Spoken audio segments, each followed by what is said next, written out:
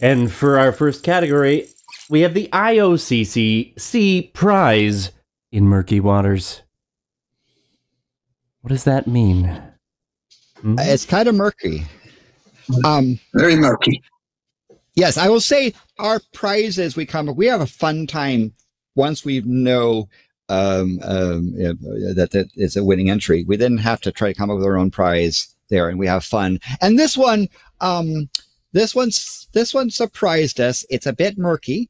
And you're probably thinking, is this my submission? Did I have anything with waters or murky? What's going on?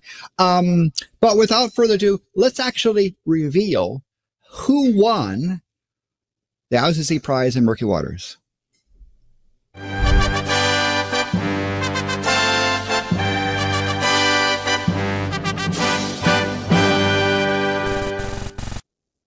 And the IOCCC prize in murky waters goes to Adrian Cable from the United States.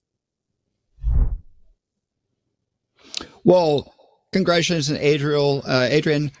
This is Adrian's fourth sea contest win.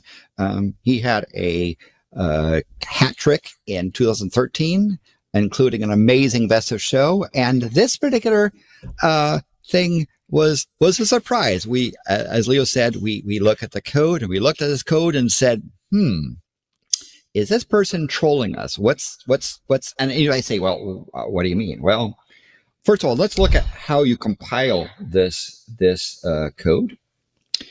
And I will point out here that you'll see is the, we are going to show you with all warnings turned on and all pedantic turned on. So the most extreme of the set. So these things here you'll see afterwards are ways to essentially silence really pedantic over the top warnings. They're not a detriment to the submission. So in some ways you can sort of ignore that stuff.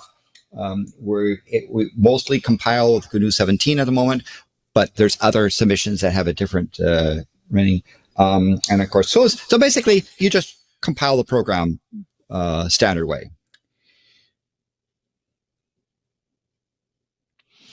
So when we looked at the thing in the editor, this is what we saw. So I will invite the chat to look at this piece of code. This is the source code. You see it in this is the VM editor with a nice colored thing, and figure out what does this program do? Because you look at there, we have this grill that's defined and undefined, and then for some reason it's defined and undefined again. We got this main with this loop down here. We got this thing out here, but that's just a salmon is very yummy. Now. You might say, well, what's going on here? So what does the chat think this code, when compiled, will do? I don't know what the chat thinks, but I think that they won, and there's a fish, so clearly they were fishing for compliments. So if we look at next and say, okay, one thing we'll do as well is we'll have Clang format take a look at the code, because sometimes Clang format people will twist their code. They'll write it in a deceptive way or via this code blob. So Clang format is going to try to untangle it. And when Clang format runs, we actually see that it's not just is very yummy, but several strings concatenated. Now, you may not be familiar with this U qualifier. Leo, you want to tell them what the U qualifier of a string does? Yeah, so the capital U qualifier means that this string is supposed to be represented as UTF-32,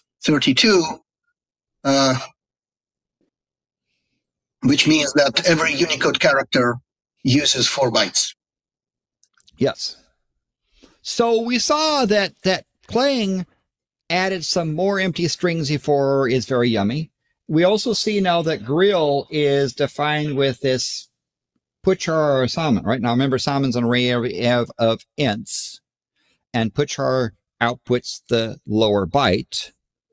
But of course, grill is defined and undefined, and we have this loop, which appears to, at first glance, say it's just say 1 times 1 equals 1, 2 times 2 equals 4, 3 times 3 equals 9, etc.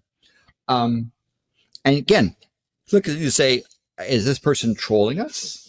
Well, let me yes, say I have my eye on the chat. So anybody have a a guess as to what this code might do before we show it?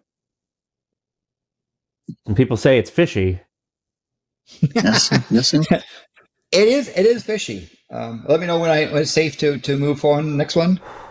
Or people giving up? I don't see any guesses, so I guess that means we can show them. Okay. So we are now submitting, releasing winning entries with a try.sh script, which does the basically run things. It helps you run. You could read our comments and remarks about how to do it, but this is a basic thing of it gives you the easy way to do it. So when you run the try.sh script, it runs the program and it prints, for those that are listening, season salmon fillets with olive oil, lemon juice, garlic, salt, pepper, and then grill over medium heat for 4 to 6 minutes per side until flaky and cooked through. It's black magic. And yes, that is a general recipe for cooking salmon. But where did that string come from? I'm pretty sure from a salmon of doubt. Because I bet you, unless Adrian's in the chats spoiling the surprise, that people didn't say this thing prints a salmon recipe because it's very murky. So Leo had the idea, because we're sitting there confused saying, where did this thing come from? What's going on here? Look back to the entry, look back at Kling format. And then Leo said, let's use cat minus V for Victor. It's an argument to cat that deals with unprintable characters. And this is what you see when you look at the code with cat minus V. Yes. And So here, go ahead. Here are the magic characters that are used are so-called Unicode tag symbols, which are normally ignored by any editor or text renderer, but when they are represented as 32-bit numbers, the least significant byte of each is the actual ASCII code of the letter, the tag of which they represent.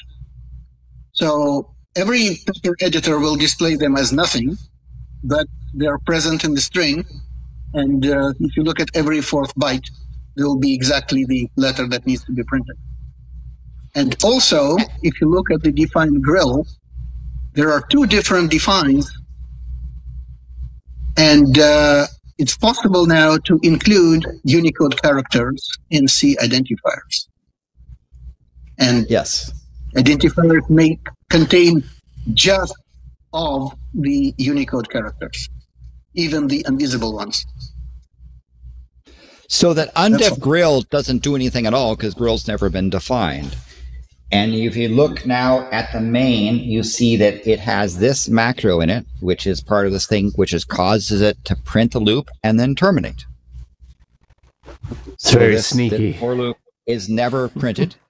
The magic occurs in here, which again, if you look at what it does, it prints that message.